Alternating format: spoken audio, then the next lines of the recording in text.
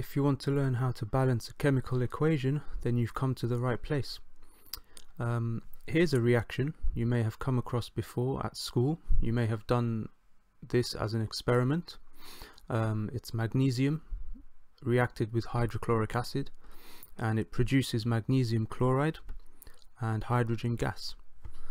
So what you probably did at school was you had a test tube of hydrochloric acid, and you would have put in to that test tube a piece of magnesium, and then you would have covered the top immediately with your thumb.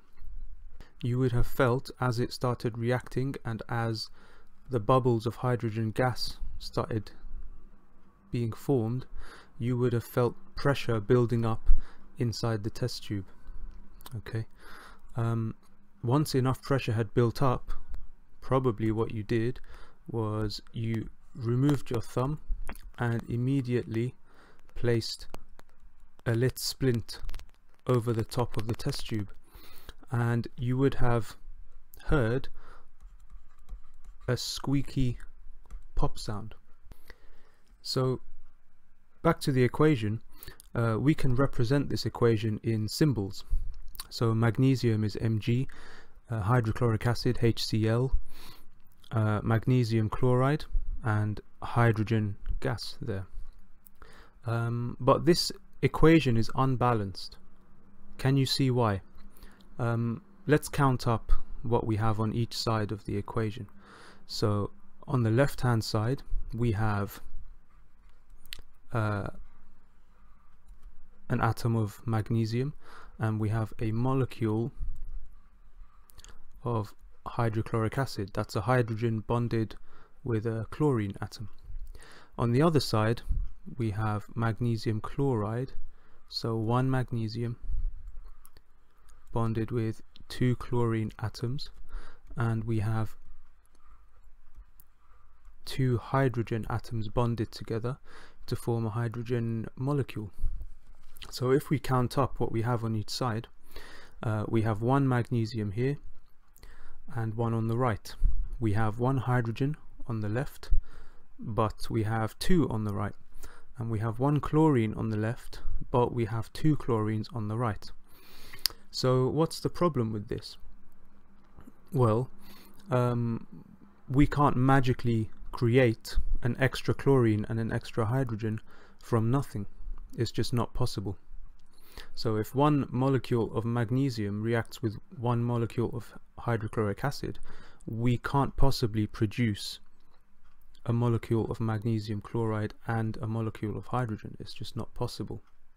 But what if we had two molecules of hydrochloric acid? Then when we count up the number of each element on the left hand side and the right hand side, now we find that yes, we have one magnesium here and one magnesium here. We have two hydrogens on the left and two on the right, and we have two chlorines on the left and two on the right. So that means that this equation is now balanced. Notice how we don't add any small numbers like these to the equations. If we did that, it would no longer be, if we added a 2 here, if we added a 2 here and a 2 here and didn't do that, then this would no longer be hydrochloric acid. The molecule would be different. It would be something like this.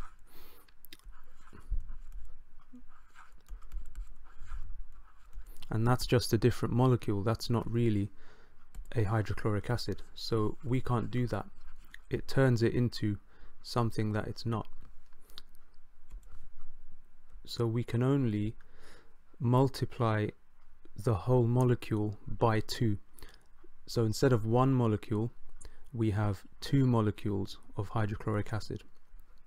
So we can't mess about with these smaller numbers. Okay, we can only multiply the entire molecule by a number. So one atom of magnesium reacts with 2 hydrochloric acid molecules to produce 1 molecule of magnesium chloride and 1 molecule of hydrogen gas.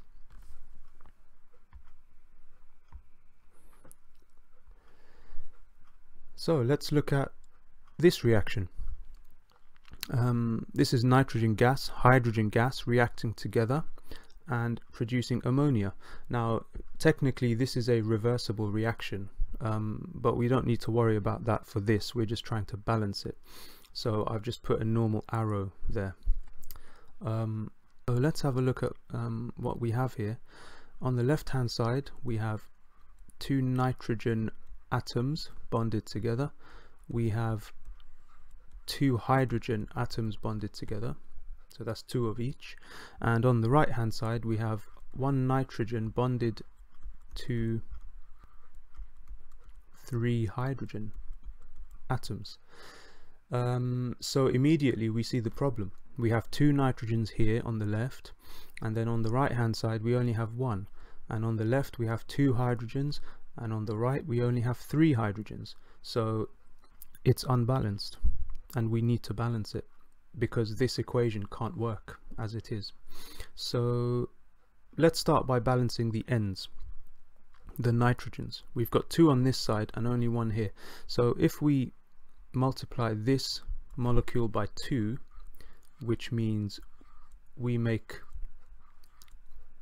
another ammonia molecule. Now we have our 2 nitrogens, which is great. The nitrogens balance. But what about the hydrogens now? Now we have 6 hydrogens on the right hand side and only 2 here. So what can we do now to this to get this to balance out? Well, if we multiply that by 3, meaning we now have, instead of 1 hydrogen molecule, we have 3 hydrogen molecules, 1, 2 and 3. Now we have our 6 hydrogen atoms on both sides of the equation, and we have 2 nitrogen atoms on both sides of the equation. So that now is balanced. Okay, this one's a bit more difficult.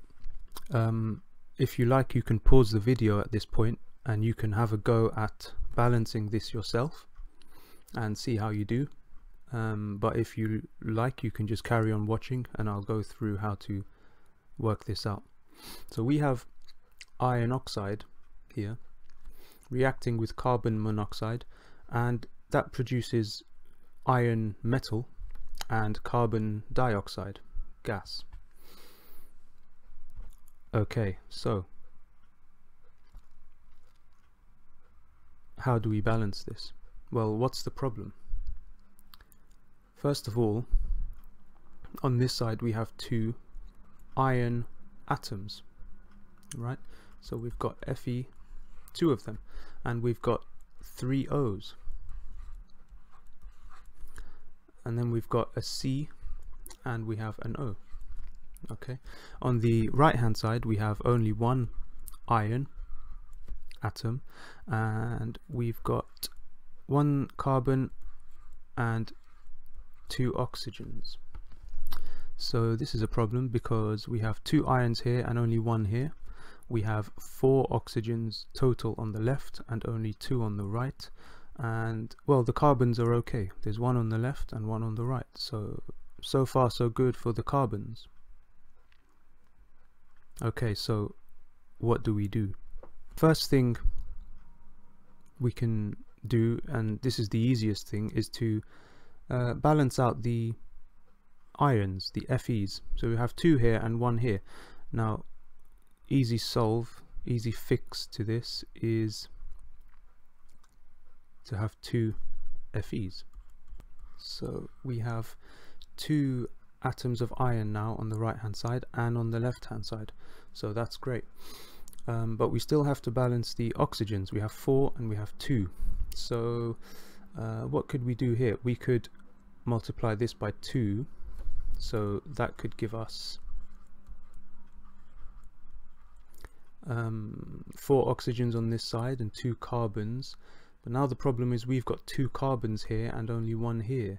So we've balanced the oxygens, but the carbons are now unbalanced. So now what do we do? Well, we can play around a bit more with this. We can, instead of multiplying this by 2, we can multiply by 3. So we can have 3 of those.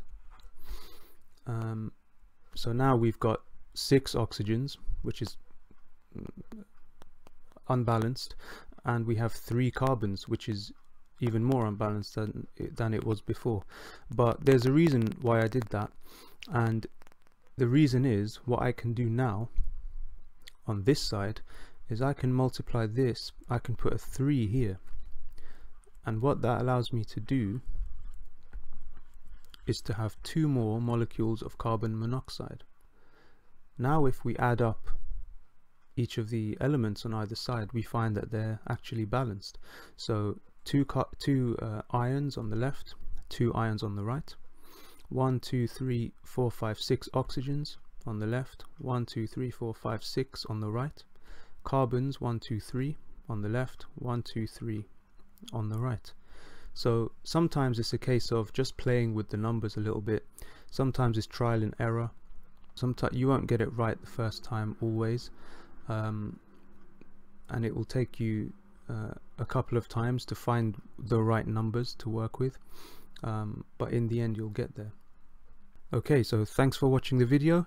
That was how to balance chemical equations or chemical formulae. I hope you enjoyed the video. If you liked the video, make sure to click like, and if you want more videos like this, make sure you subscribe to the channel.